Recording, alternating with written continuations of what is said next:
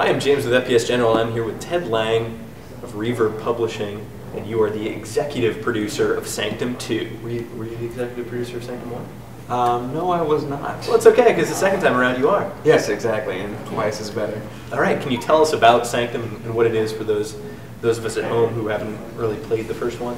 Yeah, so Sanctum is the first and really only Tower Defense FPS hybrid. It's actually taking everything that you know about a Tower Defense game and everything you love about first-person shooters and really just combining them to all the gloriousness that you can imagine. Awesome. So what can people look forward to, as far as improvements with the second game? More levels, more characters, a perk system, more unlocks, towers and guns, and I mean everything that you're familiar with Sanctum 1 has been upgraded, improved upon, visual effects, lighting and shadows. You'll really notice that it's not the same game that you played, but it'll feel just as familiar. Very cool, and it's co-op, yes? Yes, 4-player co-op online.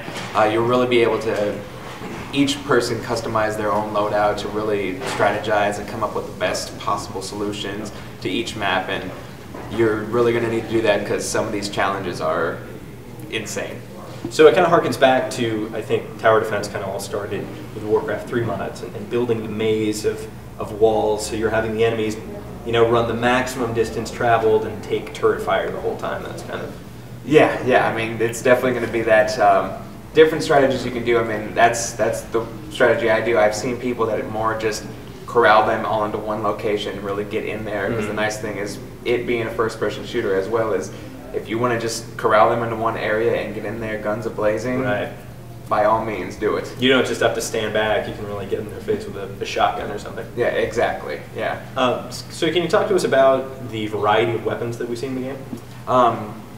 Your average assault rifle to shotguns to sniper rifles to even a portable Tesla cannon. Oh. If anybody's familiar with what a Tesla coil is, it shoots lightning, so you got lightning in your hands.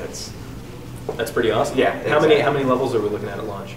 16 levels right now. That's spread over 4 different worlds. Has its own complete narrative throughout the whole campaign. So it adds another element of story that wasn't previously in Sanctum 1. Awesome. And are we looking forward to DLC in the future? Is there any plans for DLC at this point?